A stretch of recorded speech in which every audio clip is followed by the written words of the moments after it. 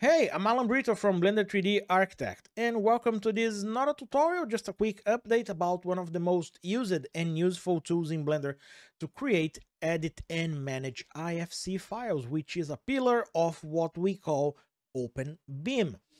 BlenderBIM is it's a resource, an incredible resource for anyone working with architecture or engineering because it will give you the ability to create and use Blender in a similar way to, for instance, Revit or ArchiCAD. And Blender Beam already have an incredible set of features. We can see here that it can extract documentation. It can extract. It can help you with structural analysis. A lot of important things for anyone working with architecture or engineering. And today I have some good news and bad news about Blender Beam. First, the bad news: Blender Beam is over. But easy. It's not over in a way that you will see the software disappearing. It will need a rebranding. Why is that important? And why do they have to make this change?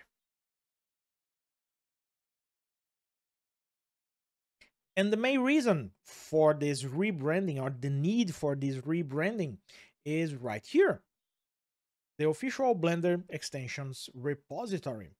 By the way, I will list all the links of everything that I'm talking about in this video here on the description. So you can visit BlenderBeam, you can visit this page, you can visit all of the following links that I'll be showing up in the video.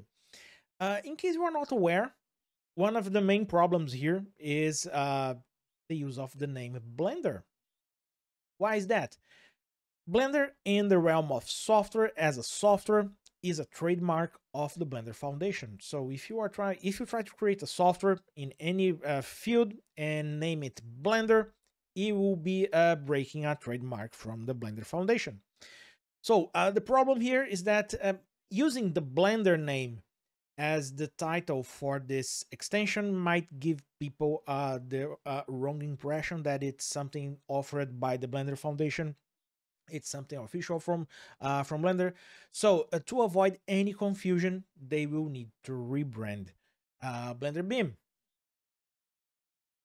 And if you want to see more information about this, like the exchange of emails between the Blender Beam devs and the Blender Foundation, you can visit this link here that will lead you to the IFC Open Shell on GitHub, and they have the entire conversation, a very friendly conversation, to be clear, on the need to rebrand Blender Beam.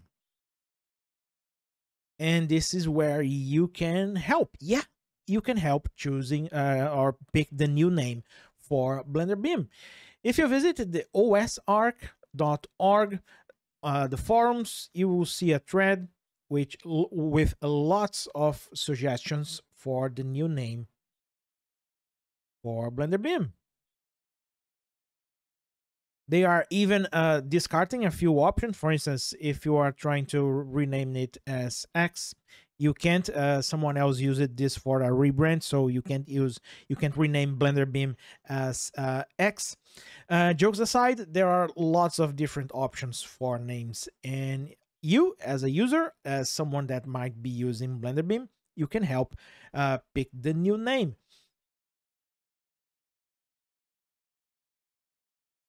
And this is it. This was the news about Blender Beam. Just one last thing. They will decide the new name in a few days, and by the end of August, you won't find Blender Beam anymore. It will have the new name, new website, new logo, new everything, and will probably go into the official Blender add-ons extensions repository.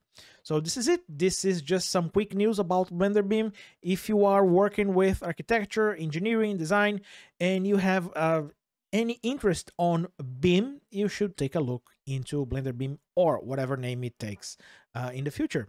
See you next time. Bye.